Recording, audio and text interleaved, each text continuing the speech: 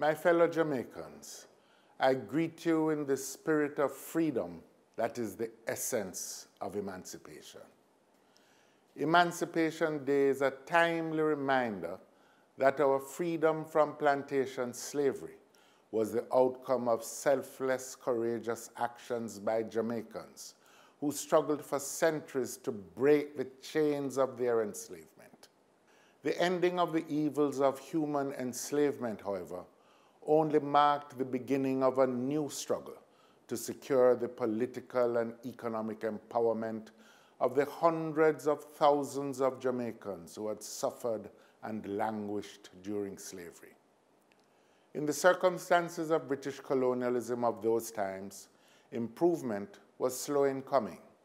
Indeed, it was not until the 1938 Workers' Rebellion, which led to the formation of modern political parties and trade unions, as well as to the achievement of universal adult suffrage, that Jamaica was definitively launched on a path of progress. Over the years, this progress resulted in self-government and independence, and in the steady improvement of social conditions. Even so, victory is not complete. In many ways, we still see around us evidence of the mental slavery that Marcus Garvey spoke about and which Bob Marley later identified powerfully through his music. We see mental slavery in our people when some continue to bleach their skin and reject the God-given beauty that nature has provided for them. We see it in the many attitudes towards family life and parenting, which still leave too many of our children abandoned in the streets in the face of absent parents. So, even as we celebrate the achievements of generations past who broke the shackles of slavery, let us also draw from their experiences the inspiration that we need to complete the mission. Let us also remind ourselves of the lessons that we have learned in the course of our struggles as a people. Emancipation allowed us to refashion our social, cultural, and political arrangements, and to understand the essential truth that nationhood must be based on fundamental principles of universal freedom, human dignity, and equal rights and justice for all people. There is a second major lesson to be learned from the successes that we achieved in destroying the evil system of slavery, and that is the value of collective responsibility and collective action.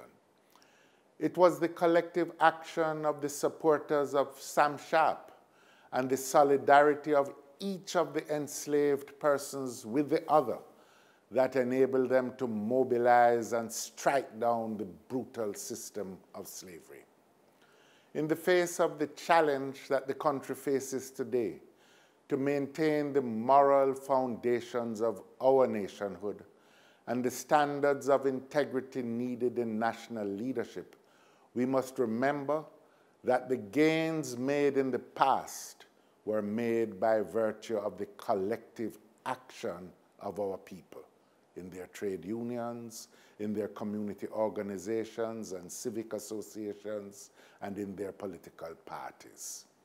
We will need the same level of cooperation to sustain our efforts to build upon the foundations of our emancipation and to provide every Jamaican with the opportunity, food, shelter, security, health care and education, and all the benefits of modern life.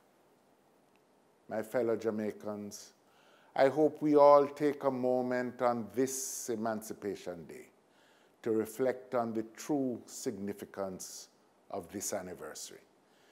This is even more important as we are witnessing across the globe a resurgence of ugly doctrines of racism and oppressive political ideologies that are again presenting themselves. This should be a reminder that the cost of our freedom is our eternal vigilance and our willingness always to protect the gains that have been won by the blood, sweat, and sacrifice of our ancestors. Let us recommit on this day to fulfill the mission of our ancestors by expressing solidarity with each other and by living in peace and harmony with our neighbor, so that Jamaica will ultimately be the place of choice to live, work, raise families, and do business. I wish for you all a restful, happy, and safe Emancipation Day. May God continue to bless you and to bless our country, Jamaica, land we love.